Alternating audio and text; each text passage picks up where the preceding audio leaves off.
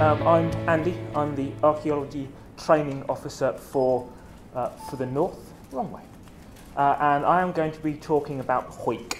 Looks like Howick but produced Hoyk, and it's on a rocky piece of foreshore on Northumberland, roughly about 2 kilometres long, from Sugar Sands in the south to the ominously named Pig's Hole in the north. I have absolutely no idea why it's called Pig's Hole, and I don't really want to find out, but it's a horrible little place. In the prehistoric, the sea level was significantly lower than it is today, and what is a rocky piece of foreshore now would have been rolling forests with hills, and on the cliffs above the beach was a Mesolithic hut which was excavated in the early noughties, where they found 13,000 pieces of prehistoric flint. On the beach itself is a prehistoric submerged forest, which was first identified in 1922, but is actually fairly difficult to find. So this is Megan, our outreach officer in the north, and 2 of our volunteers, desperately looking for the prehistoric forest and failing miserably to find it on this occasion. It's taken us 4 goes to go and find it on a piece of foreshore which is about the size of this lecture theatre. In 1922, it was identified as having alder, oak, birch, beech and fir tree, which I'm slightly surprised about because I've never really come across fir tree in submerged forest before, but there you go. It hasn't been dated, so one of the things we're hoping to do is go back and date it, but when it was discovered it was thought to be either Mesolithic or Bronze Age, which is quite a large gap, but we're thinking probably Mesolithic to go along with the hut above it. In the medieval period, this area would have hummed with activity. There are about half a dozen small sandstone quarries which were used to build whopping big things like this up at the top. This is the lovely Bamborough Castle, and it's all made out of this sandstone, which you can see the tool marks down here. And then this fairly miserable photograph, which was taken on a lovely sunny day, is actually one of the little harbours which they used to move the sandstone out of. And to make it, they cut a big patch out of the sandstone, and they moved boats in and out of it, and then out to bigger boats out onto the deeper water.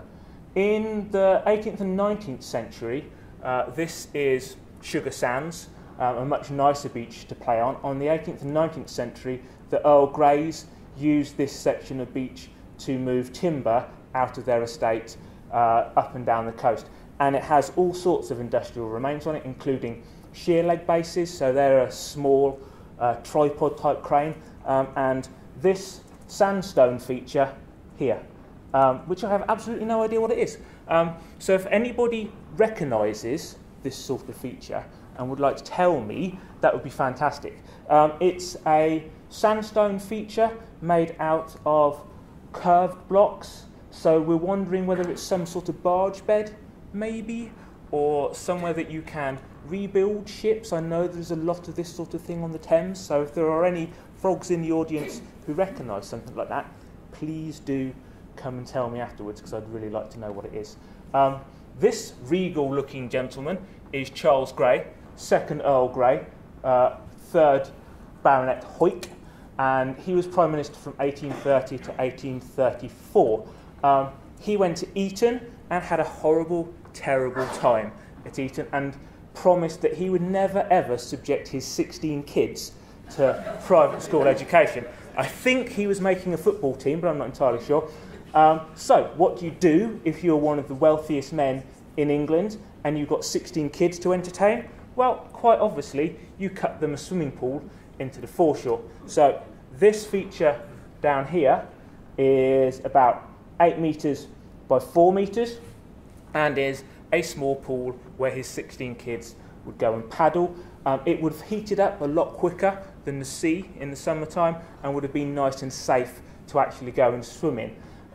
Around the site, behind it, there are a series of post holes and iron hooks which they built a tent on top of, and I'm actually sat back here somewhere on a nice rock cut bench while Meg does all of the hard work interpreting the feature. being a Prime Minister, he decided that a tent wasn't good enough for himself, so he had a cottage up here, which was converted into a bathing house and had a private swimming pool cut into the rocks down here so nobody else could see him having a splish splash. There is a third swimming pool on the beach down here. This is about half a kilometre away from the actual bathing house, but is very similar with a set of rock cut steps down into the bottom of it, little ledge around the side for people to sit in. And we're not quite sure whether this was cut for the family, whether it was cut for workers, something like that. In the 20th century, it had a significantly more grisly history. So these are two Scandinavian boats which got wrecked within 2 days of each other in 1913. The Bulmer lifeboat got everybody off these. This, however, is the G14. The G14 wasn't actually wrecked at Hawick. Its sister ship, the G11, was wrecked at Hawick. She was a First World War submarine which was wrecked 10 days after the armistice. This is her, not looking particularly well. She ran aground in a fog bank because the commanding officer of her was used to a different submarine, which was smaller and slowed down faster. So he got a bit of a shock when it ran into the foreshore. And unfortunately, as they were evacuating the crew, 2 members of the crew died, and the stoker's body has never been recovered. Now it's just a collection of bits of brass on the foreshore. There's an escape hatch tucked away in here, and there's some steel plating.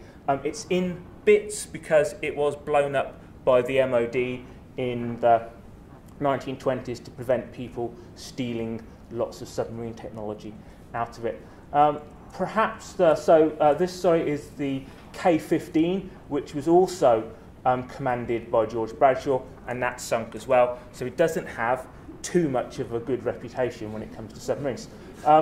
Perhaps the most tragic wreck on the site, though, is a French trawler called the Dawn, which was wrecked in 1913.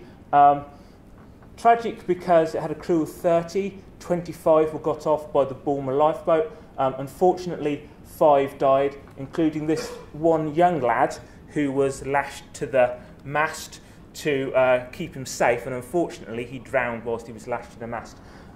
Now it is a collection of hull plating and a big Scotch boiler. This is the wrong way round. It's been turned up onto its top as it was being salvaged and people were cutting the insides out to get at all the brasswork. So it's an interesting section of coast with lots happening on it for about 5,000 years. Thank you very much.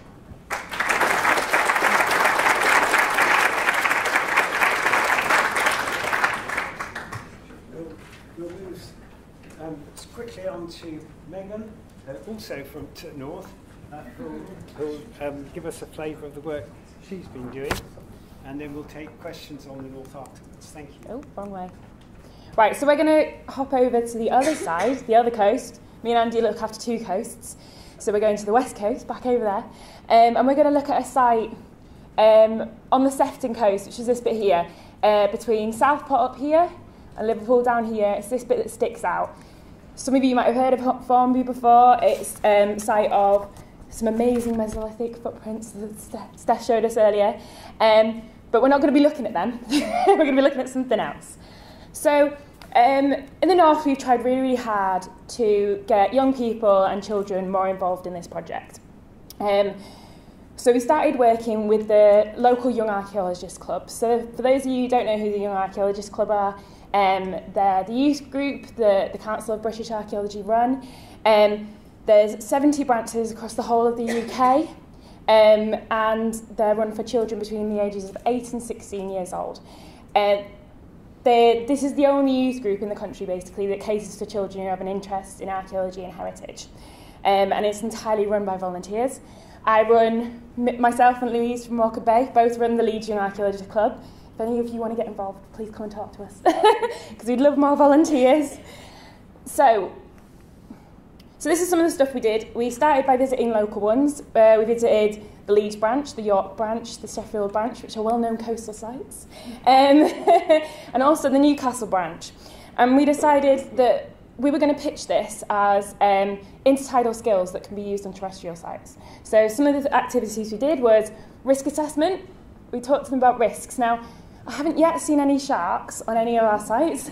I want to keep it that way.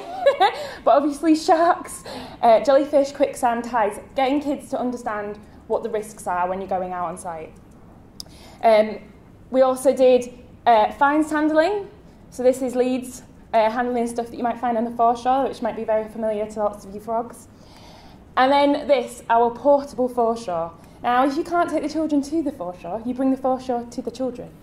And this is what we decided to do. So this is our portable foreshore, our submerged forest, our fish trap, and our anchor chain. And we used offset planning. We taught children as young as 8, basically, to offset plan.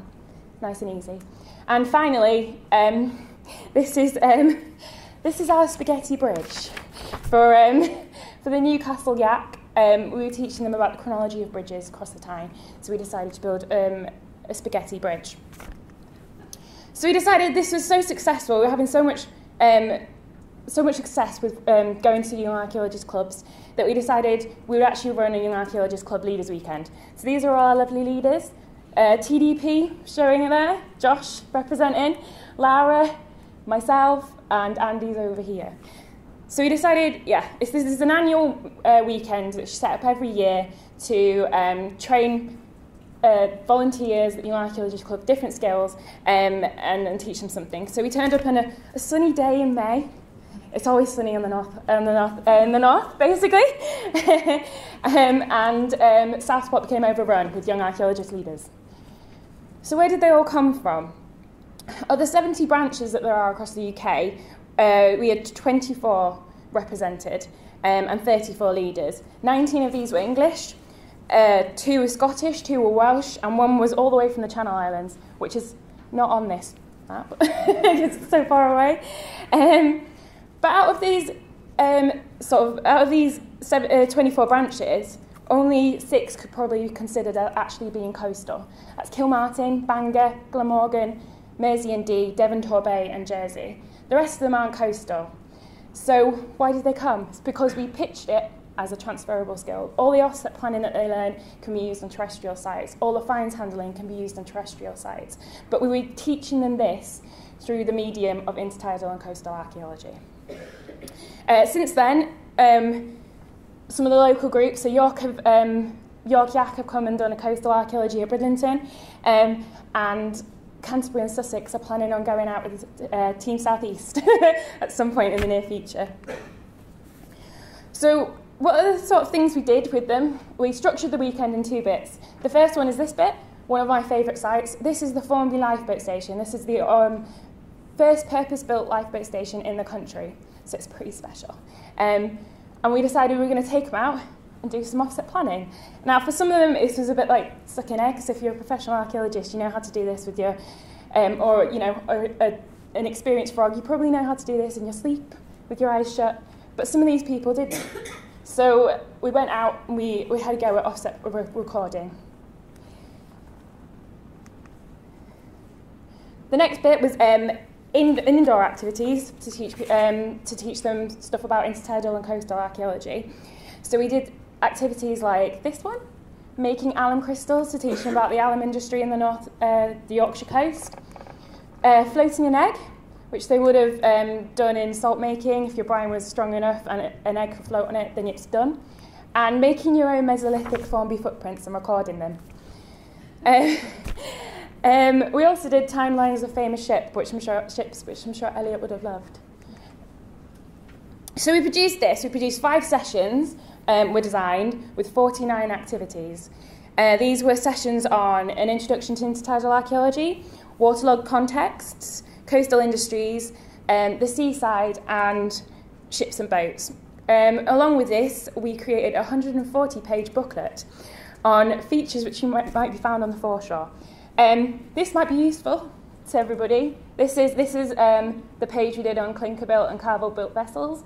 There's stuff on footprints, on trackways, on salt making, on alum making, basically anything you're going to find on the coast. And all the activities come with it. So this is hazard identifying. This is making risk assessments fun, basically. And this is all freely available for YAC leaders, for teachers, for home-educated people, for basically anyone who wants it on the YAC website. So if you're interested, have a look. So to round off the weekend, we finished it by visiting another site. This is Hightown in Merseyside, which is a lovely submerged forest, which has the remains of birch trees. Andy's found acorn cups eroding out of the peat there. Allegedly, you can also find fir needles and stuff like that. So we thought by rounding it off, we'd just show them some more intertidal archaeology. So I'm going to do a little bit of statistics now. Beautiful pie chart. Some interesting stuff came out of this. In regards to the leaders' relationship to archaeology, 35% were professional archaeologists, which is no surprise. 23% ticked other, and one of them said they were a curator and a conservator. So that's fine. The interesting statistic for me is this 19%. This is people who tick general interest. That's people with no formal background in archaeology, who are coming along and getting involved with it. 10% were students, and 13% identified themselves as amateur archaeologists. The other interesting thing was the age groups that came out. 21 members were under the age of 55. The largest demographic who came were 26 to 36, which is quite unusual in the projects. And only 10 of those were over the age of 55. So it's a very different group to what you're normally working with when it comes to volunteers. So we asked them as part of our evaluation, what did you enjoy most about the event? Most people said stuff like meeting other leaders, but being near the seaside, new ideas, a different type of archaeology. I like this one at the bottom, the site visits to Formby Lifeboat Station, and citizen-structured exercises that they could then take back to the young archaeologists and use them. It's great feedback, and it's working to broaden people's idea of what archaeology is, and pass everything that they've learnt on to their children, who, in essence, are the future of archaeology. So that's a very quick roundup of a YAC Leaders Weekend that we held. So, yeah, thank you.